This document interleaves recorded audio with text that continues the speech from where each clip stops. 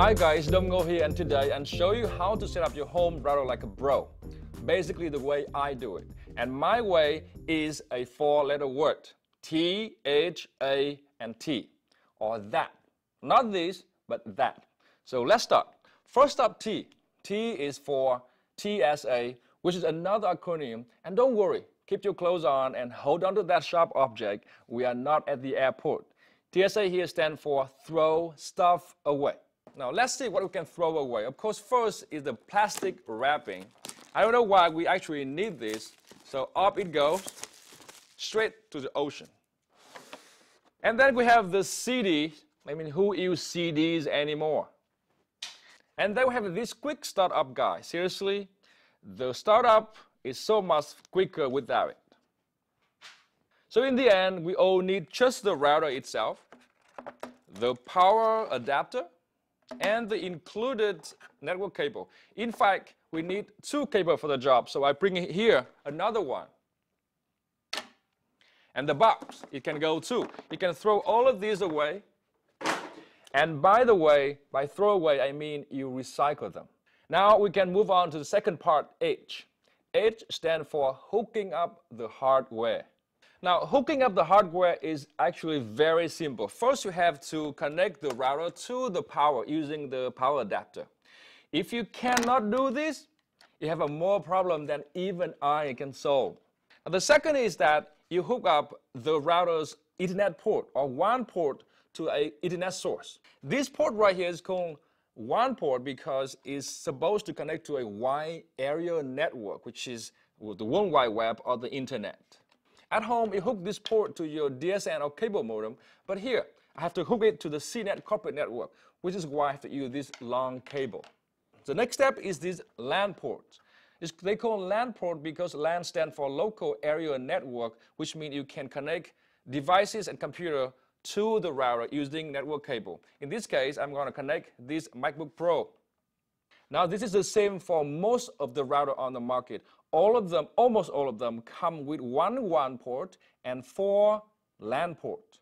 Now, let's move on to the next part, which is A, and that's for access the web interface. Now, it's called the web interface because you can use any web browser for the job, such as Chrome, Firefox, Safari, or the other thing from Microsoft. Now, this part can be done with any router on the market except for those from Apple. And that's because Apple is the only company that does not provide a web interface for their routers. To access a router's web interface, we need 2 things: the router's default IP address and the login information. It's quite easy to find out the router's default IP address. That's because almost all the time they come in this format: 192.168.x.1, with x being either 0, 1, 2, 3, 10, or 11. Or on a computer connected to the router, you can find out by going to the command prompt and use the command ipconfig. Here, the default gateway IP address is the IP we want. Now, for this particular router, the default IP address is 192.168.10.1. So let's type that in the address bar of the web browser. Now, most of the time, the username is admin, and the password can be anything like admin, the word password, the word default, 1, 2, 3, 4, or left blank. In this case, I know the password is admin, the same as the user.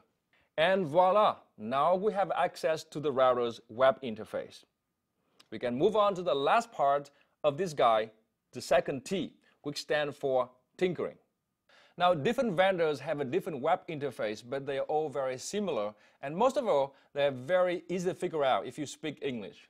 Which means if I can do it, I'm sure you can. For example, here with this particular one, you can follow the wizard. It shows you step and step. Or you can go to network to change the basic setting of your network. Or you can go to wireless 2.4 to change the 2.4 gigahertz network. Or go to wireless 5 gigahertz to change the setting of the 5 gigahertz wireless network. Very simple.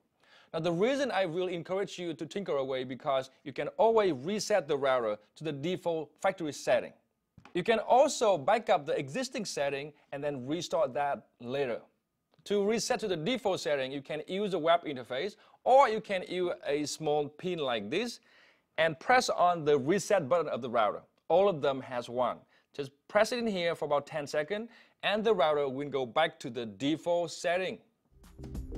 And that means you don't have to worry if something goes wrong. For more detailed information on this guy, make sure you check out the riotpart at CNET.com, where you can also find a list of the default IP address and default login information from most vendors on the market.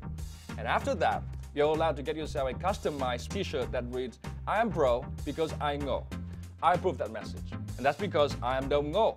And for the very first time, this has been a quick guide on that from CNET TV.